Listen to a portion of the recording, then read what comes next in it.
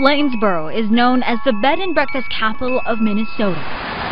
It's where people come to find peace and quiet. But up on a hill in a tiny home overlooking the city, it was picked up as a souvenir. Captain Orville Ondal is still struggling to find his. He was one of the first American troops to occupy Japan during World War II. When he came home, he was encouraged to take a war souvenir. Sharp, I wouldn't want to get too close to it. He climbed a pile of swords 8 feet high for this one. For the last 68 years, he's cared for it, but always felt it wasn't his to keep. To this day, I admire that sword, but I feel that it should go home. That search started 10 years ago, with the tag barely hanging by a string. On it was a name and an address that led him nowhere.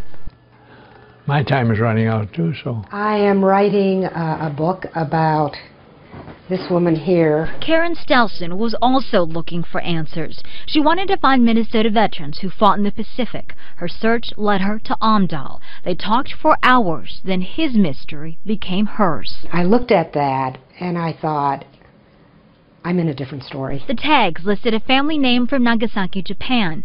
Stelson happened to know people there because it's a sister city of St. Paul. This sword wants to go home. One phone call led them to Tadahiro Motomura, the son of the sword owner. The weapon his father once carried was now a symbol of peace. Ondal spent most of his life wondering what he would say, what he would do if he ever met the owner. Motomura Tadahiro. No more wondering. Thank you. Anymore. Nice to meet you. Nice to meet you too. I waited for this. Thank you. War can tear worlds apart, but humanity can repair it. I want to show you something. That's how two men came to find peace at last. I am very happy that this is going to the man that should have it.